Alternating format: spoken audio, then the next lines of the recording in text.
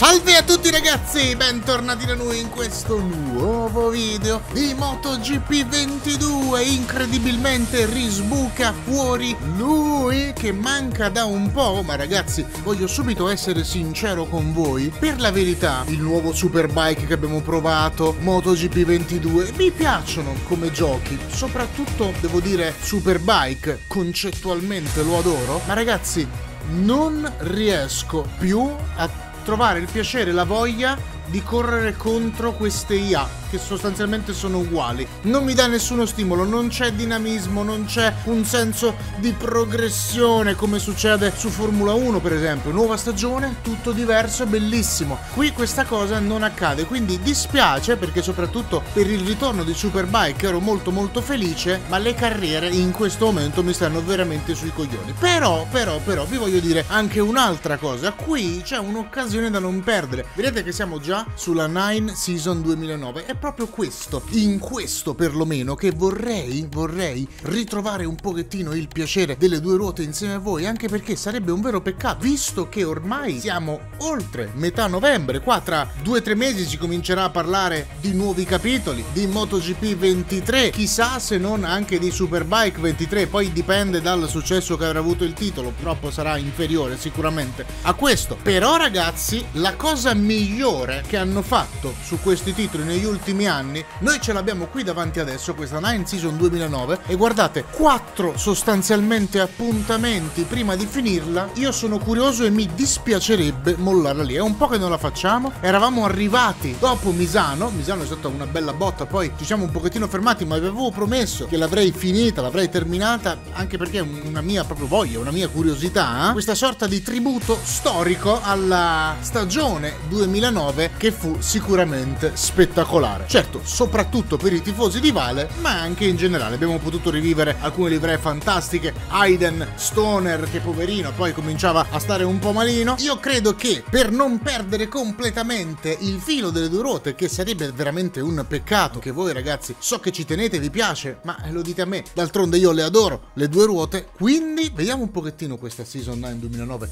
e almeno come un obiettivo portato a casa, no? Siamo all'Estoril, tra l'altro, pista che forse neanche tutti conosceranno, io da guidarci compreso, non ho proprio la più valida idea, quindi attenzione, sono 2 episodi uomo sulla luna, questo perché mi sa che fu il festeggiamento di Jorge, finalmente doveva mettere dominando sia le prime che le seconde libere con 3 decimi di vantaggio. Vantaggio del genere, la sua strategia è una sola: spingere e staccare gli avversari. Vediamo un pochettino, me lo ricordo, il casco astronauta di Jorge. Ordunque, oh, torna un po' questo cinema bello della MotoGP. So it was a great race, a great battle with Jorge, with Tony and also with Dani at the end. It was a perfect weekend. Questa è la vittoria di Misano però. I knew that it's gonna be a difficult race. Vale have all the weekend the best pace. It's good, second position. 13-17, vedete, siamo 4 quasi gare alla alla fine. Rossi ha 30 punti di vantaggio, ma ce ne sono altri 100 da assegnare. Sì. Non è ancora al sicuro. 4 gare. Casey Stoner è tornato, non rimesso al 100%, ma è pronto per la pista. Physically much better. I mean, I've got sore arms, you know, I haven't been riding a lot recently. I'm actually riding well, you know, I can pick up the bike. It was a really good feeling. Lo scenario peggiore per Rossi è che nelle ultime 4 gare Lorenzo, Stoner e Pedrosa finiscano davanti a lui. Il suo vantaggio andrebbe in fumo. Nulla è da escludere. We can take risk, you know, we don't have anything to lose. Valentino have to win the championship and we have to try it. That is not impossible. Bella questa livrea grigia anche della Yamaha. Estoril ragazzi è tosto anche. Ancora 4 gare. Ecco devi qua. vincerle tutte. Ok. E questo è quanto. Punto, Passa basta. Pedrosa e vai. Perfetto, oggi l'astronauta Jorge è nelle nostre mani.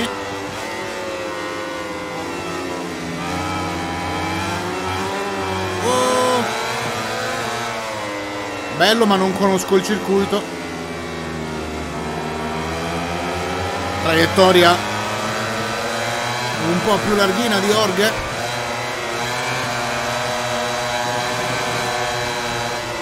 Qua non si corre più perché, come potete notare, la pista è molto stretta, vagamente pericolosa direi per queste moto. Però era spettacolare, simbolica, amata da tutti.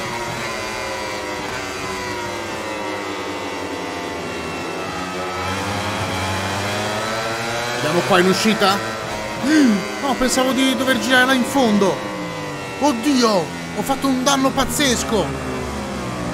È vero, c'è lo scavino, riproviamo. Ragazzi, c'è da dire che comunque siamo belli freddi con il gioco. L'ultima volta che ho preso in mano MotoGP è l'ultimo video sostanzialmente che è uscito. Senza se, senza ma. Se a questo uniamo anche la difficoltà aggiuntiva e molto persistente di Estoril, si capisce che non è facile. Qua va a cercare un bel incrocio Lorenzo, vediamo se esce più forte Dani. Direi che esce più forte Dani. Mamma mia, vediamo se adesso abbiamo un po' di consapevolezza perlomeno di dove andare a fare quella folle variante. Folle, adesso se la riusciamo a prendere vi faccio vedere che cazzo di roba è.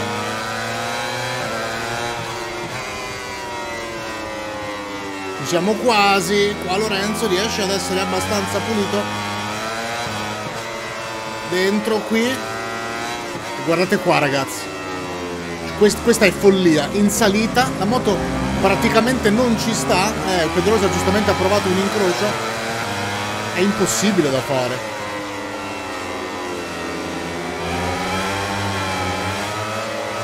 E qua c'è l'ultimo curvone verso destra che immette sul traguardo.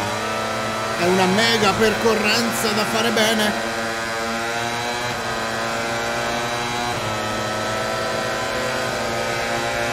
Prendo Pedrosa come riferimento per la staccata perché sennò non arrivo. Non lo so se arrivo lo stesso. Sì, invece uscirà meglio lui. Lorenzo insiste, tiene la linea. Bello questo duello. E adesso si rifà, mi sa, la parte da dove è iniziata la sfida. Destra su. Questa sembra un po' Barcellona.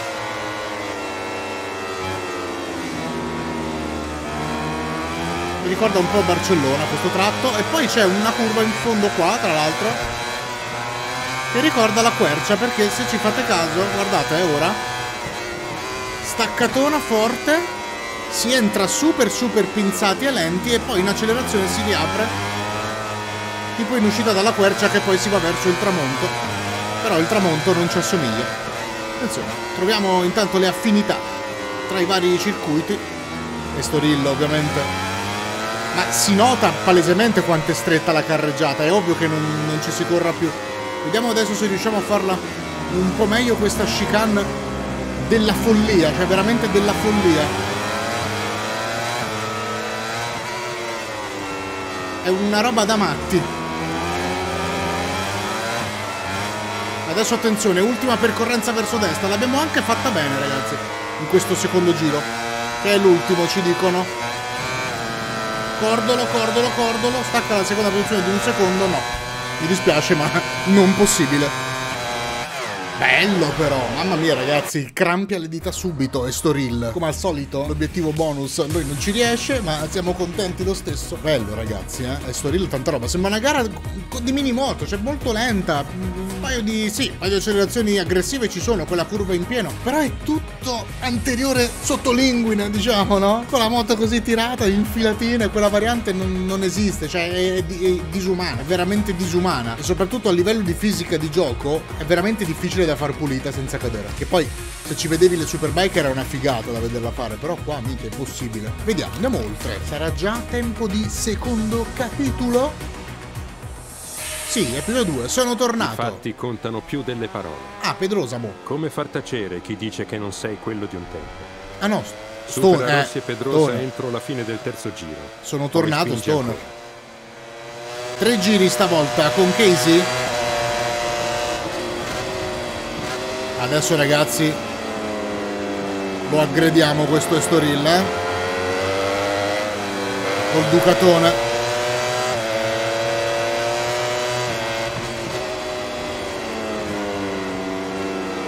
Secondo, giusto? Devo passare Pedrosa, non Lorenzo, che ovviamente è super favorito, ha praticamente già vinto.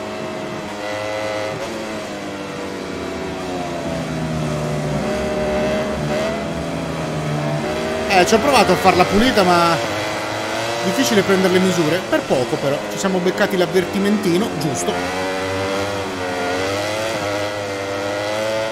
E via di ultimo curvone.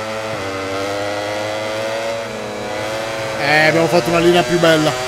Spigolata, super uscita. Oh, guarda con la scia, Valentino. Occhio alla staccata. Casey. La tiene? La tiene. Questa Ducati è una godura, ragazzi, da guidare. Oh, lunghissimo. Sopravvivi, bravo.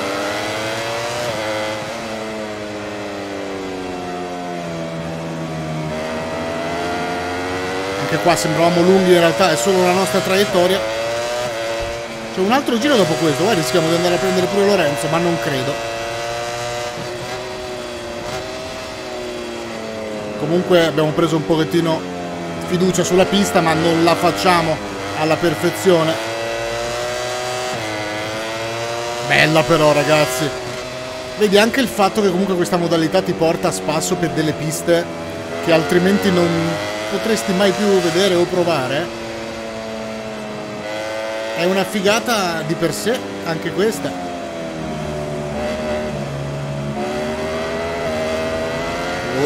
Wow. Come protesta, ragazzi, sto motorone in quella chicane così. Errore. Bene, stiamo calmi. Gas.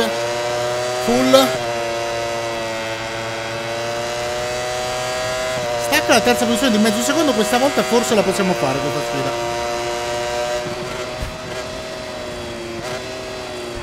Staccatona, ma precisissima. Guadagna tanto a Lorenzo qua. Stoner. Lo usiamo come traino. Importante averlo, tra l'altro, perché sennò... Oh, ancora lungo qua, come prima. Ma per fortuna si può un pochettino spigolare. Come qua, d'altronde. Vedete, Lorenzo la chiude stretta, noi... Cioè la inizia stretta e la chiude larga, noi facciamo un pochettino di spigolo. Ci guadagna però perché lui ha più fiducia. Ma Casey è qui per dire che è tornato, la prestazione c'è. Oh. È tornata a fare il Casey. Fossimo stati un po' più allenati, era prendibile anche Lorenzo in questa challenge. Saremmo andati contro la realtà, però. Wow, scodata pazzesca sul cordolo. Vedi, non si sa come prenderla quella variante, cioè è troppo lenta. Però quell'errore c'ho di nuovo, vale a meno di mezzo secondo. Vediamo se riusciamo. Ok, di nuovo mezzo secondo. Vai, scappa. Ok, abbiamo fatto anche la secondaria. Bello, raga, bello sto storillo. Wow, mi è mancata, dai. Questa modalità mi piace perché ti dà nuove sfide, capito? Non è sempre lo stesso brodo.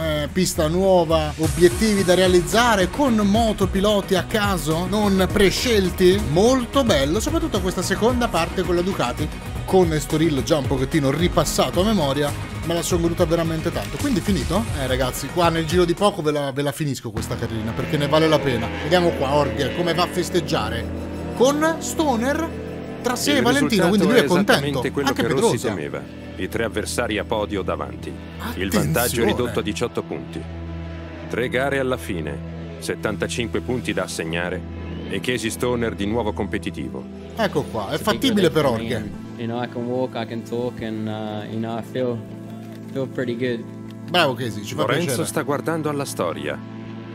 Il suo casco Pianta è un la omaggio a bandiera. Neil Armstrong, il primo uomo sulla Luna. Ma va. I wanted to celebrate it like Armstrong. Pensavo l'inventore delle cucce dei because cani. this year is the 40 years after the first travel to the moon. Già, Un piccolo 69. passo per l'uomo. Un grande passo per l'aspirante campione del mondo. Lo so perché è l'anno di nascita di mia mamma. This is the key, scherzo, the key ragazzi, moment si sa. for understand who we become champion.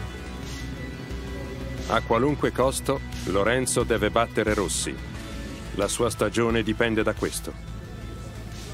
Ma questo noi lo vedremo la prossima volta perché è cambiata la pista. Ci siamo un po' spoilerati la intro di Phillip Island, ma l'avevo già vista nell'immaginetta, tra l'altro. Naturalmente Gran Premio di casa per Casey Stoner, quindi avrà una livrea tutta speciale. Sicuramente torneremo a guidare questa Ducati spettacolare. E poi dopo Phillip Island abbiamo Sepang e ovviamente Valencia. Guardate, c'è un bonus, l'epilogo che sono molto... Io vi dico la verità, ragazzi, magari voi lo conoscete già, io no, io non ho visto queste cose già completate magari da altri video, cose così. Me la sono sempre tenuta da parte, adesso però è la volta buona che la finiremo. Quindi mi raccomando, ragazzi, supportate questo finale di 9 Season 2009, la carriera speciale / storica che avevano fatto sul MotoGP 22, che sinceramente oggi come oggi del gioco è la cosa che salvo di più, che più mi piace, ed è un buon motivo, diciamo, per portare qualcosa sulle due ruote in attesa ancora di sviluppi e aggiornamenti. Questo è un periodo un po' così, ragazzi, ma tra un paio di settimane, per esempio, uscirà il nuovo Need for Speed. Giusto il tempo di riuscire a finire questi che poi saranno, dai, altri 2 o 3 episodi, secondo me li facciamo. Fatemi sapere la vostra, se siete contenti di questo ritorno. Va finito,